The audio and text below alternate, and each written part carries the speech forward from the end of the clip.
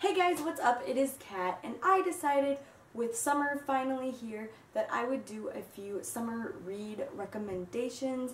I have a few contemporaries that I'm going to be recommending, and I also have a few series I'm going to recommend and a few fiction books that I'm going to be recommending, and I am super excited to do this just because summer is my favorite time of the year because that's when I can get literally a lot of my reading done. So the first series that I'm going to be recommending is a fantasy series, and that is the Throne of Glass series. I don't have the first book with me. My sister-in-law is currently reading it.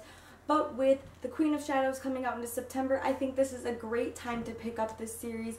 You can read, there's only right now 3 books out, plus the novella, which is 4 books out, so you can marathon those throughout the summer. It is a high fantasy read. It is about a girl that's been enslaved, and she is brought in to do these games to become the king's champion and assassin, and she definitely has a very big background story, but this series would be such a great series to pick up right now in the summer. The next book that I have to recommend is a contemporary book. Actually, it's the author herself that I'm going to be recommending, and that is Sarah Dessen. This book is Just Listen by Sarah Dessen, but all of Sarah Dessen's books are very contemporary, very cutesy, romantic. Majority of them have a very good ending. Just Listen was one of my favorite ones. It's a very sarcastic one.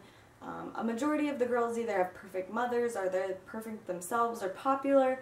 My other favorite book that I would recommend by Sarah Dessen is Along for the Ride. Honestly, that was one of my favorite ones. So Sarah Dessen is such a cute contemporary read. Majority of her books are also kind of placed in the summer or at the end of the school years, and they're all just so cute and romantic, and they are all gushy. So the next fantasy series that I want to recommend is the Lunar Chronicle series by Marissa Meyer. This is also another series that the final book is coming out in September, and what better time to read this series than in the summer and be ready for the next book. It is about a cyborg/human girl that lives in this future New Beijing, and it's kind of like almost a Cinderella story. She is fixing up things, and she meets the prince, and she starts having this love for him, and then you have Queen Lavana, who is the queen of the Lunars, I believe, and it's just, I really did enjoy this book, and I'm actually planning on finishing this series as well this summer, hopefully. And like I said, winter is coming out in September, so what better season to read this book in? The next book that I have to recommend is the Nicholas Sparks books. This one specifically, The Last Song. It is set in the summer. It is very sad, I guess. It is a sad book, but it's also a happy book, and it's just, I think it brings out a lot of inner feelings and inner thoughts. It is about a girl who kind of became rebellious. She was a piano prodigy, but she gave that up. Her and her brother go down to live with her father that she really hates for the summer, and she just starts to discover things about herself and about her father that she really didn't know. And she also meets this boy, and he's a very rich boy, and his parents are very, you should not be dating a girl that's not rich, and it's very, all of these societies mixed into one, and so I definitely recommend it. So the next series that I have to recommend is a fiction fantasy series, and this is a series that I pretty much recommend in every single recommendation video that I make, and that is the Lux series by Jennifer L. Armentrout. Can't say enough good things about this series.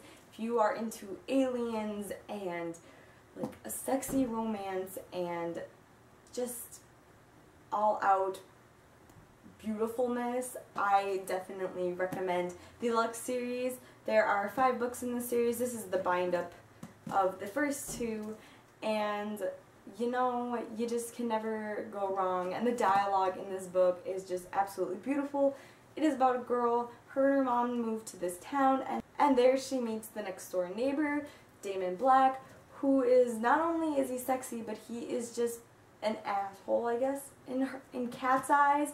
And the thing about this book is that Kat, the main character, is a book blogger as well, so any booktuber or book blogger can definitely connect to these characters. So this next cutesy book that I really recommend is set in London, and it is a contemporary book, and that is meant to be by Lauren Morrill.